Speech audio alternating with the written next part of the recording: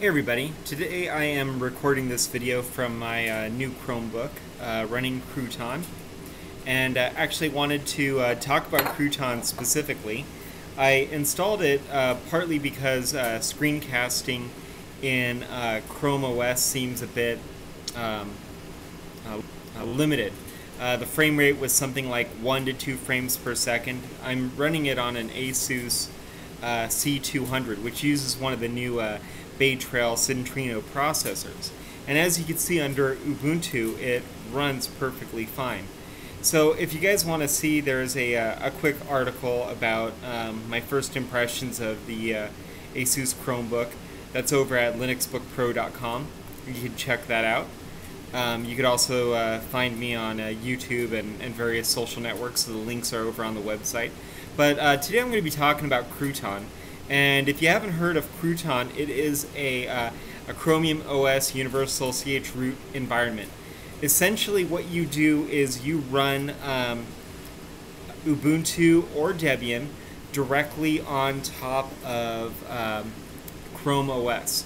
So if I was to log out or shut down, it would actually return me to Chrome OS, where I have just the Chrome OS shell running in the background.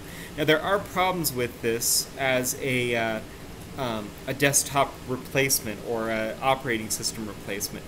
So I'm going to actually address those right now. The problem is that security is not strong in this one. You can go into a guest session. This is not my desktop, but this is just an example. Let's say you go over here and hit Browse as Guest. A person can pull up the Chrome terminal, which is simply Control-Alt-T. It's very easy to get that to pop up. And they can go through your previous commands just like you would in any other Linux terminal by hitting the up key. So they could easily get into your shell by doing that. That would give them admin access, because in order to get Crouton to work, you have to enter developer mode.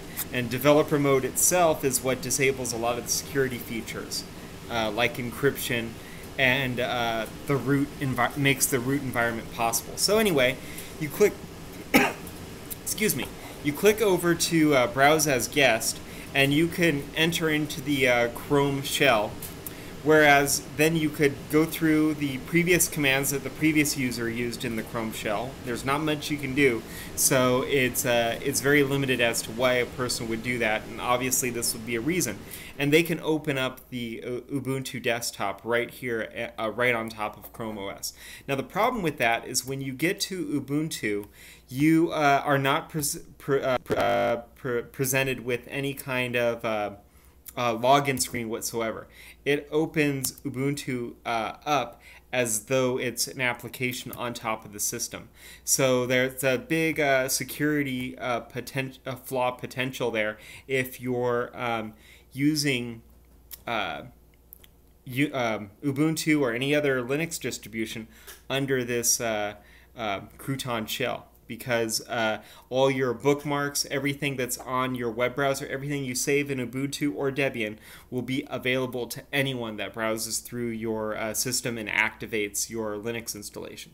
So that's really what I wanted to talk about. Now the second thing is that the performance is actually pretty good.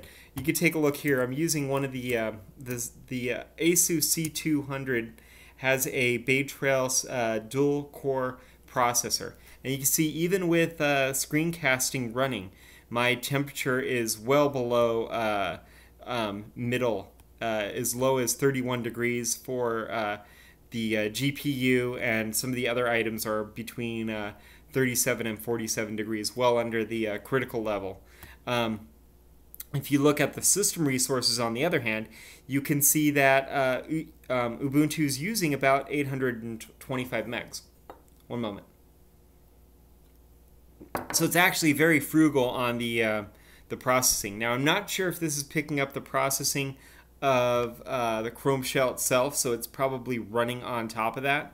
So I'm probably maxing out the RAM. Let's see. I don't see. Wait a minute. Hold on. Let me get rid of my face here. Well, I do see references to I thought I saw references to Chrome in here, but you could check over the, oh, here we are. Yeah, so Chrome is rendering some information here, so you could see that it's actually pulling up that information. So that is really, really cool. So you can see that it's actually not using too much information to keep things moving. Now the function keys are a little funky since you're still running Ubuntu within Chrome shell. If you start hitting any of the function keys, you might get it to crash. So essentially you're running two desktop environments on the system, so it is potentially unstable. So anyway, I'm very impressed with how well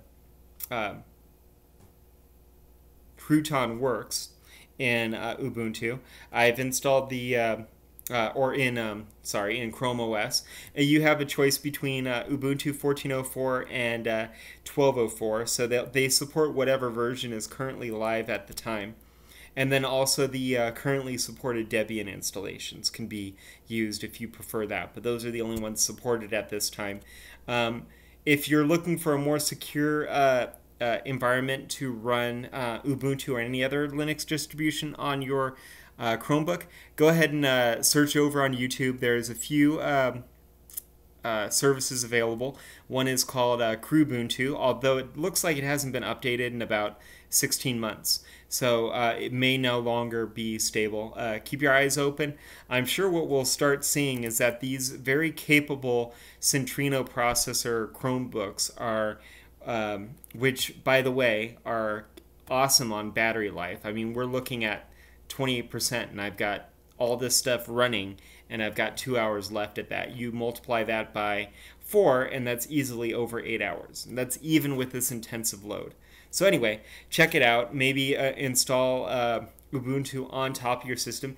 Keep in mind, though, that since you're installing a Linux distribution on top of a Chrome desktop, that you could risk ruining the bootloader. The nice thing about Crouton is that you could test out these Linux distributions, see how they function with your system and the hardware, see if there's any glitches, and do a little bit of research before you commit to having it boot directly into it. And you know, there's always the risk of damaging the bootloader, and when you do that, there's always a possibility that the BIOS might not work with the restoration. So once I'm done here, I'm going to uninstall Crouton. I'm going to do a power wash that's going to return my system back to default and re-encrypt the hard drive. So anyway, go ahead and leave some comments below. I'd like to know what your thoughts are on Crouton. And I thought I would just mention to you guys the security risk of using Crouton. So definitely read the entire GitHub page on information. And if you do install Crouton, always go through their page and install the most recent link that they provide in their text.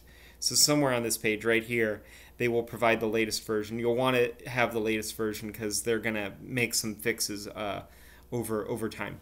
All right, guys, nice talking to you again, and I'll see you guys in the next video. Go ahead and follow me at YouTube/Joe for Ska or Linux Book Pro on most of the other social networks. All right, talk to you later. Bye.